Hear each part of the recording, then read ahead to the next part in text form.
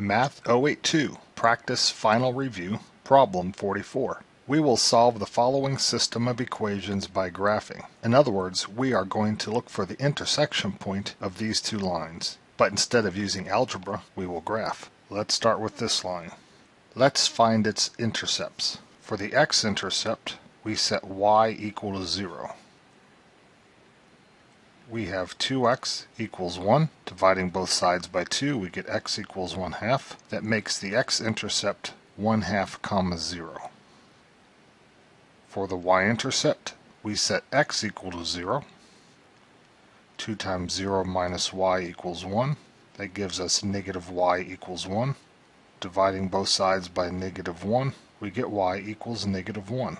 So the y-intercept, 0, negative 1.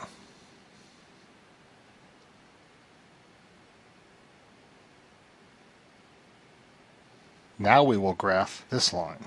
For the x-intercept, we set y equals 0. We have x plus 2 times 0 equals 8.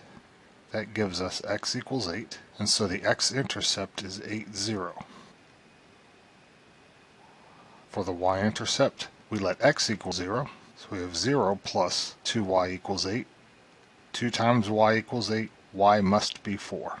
0, 4 is the y-intercept.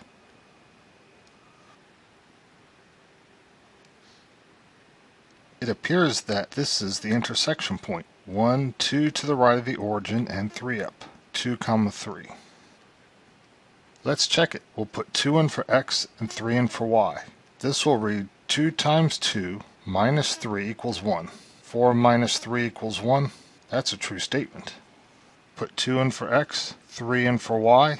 This reads 2 plus 6 equals 8. Another true statement. So we are sure that 2, 3 is the solution. Let's check the answer key anyway.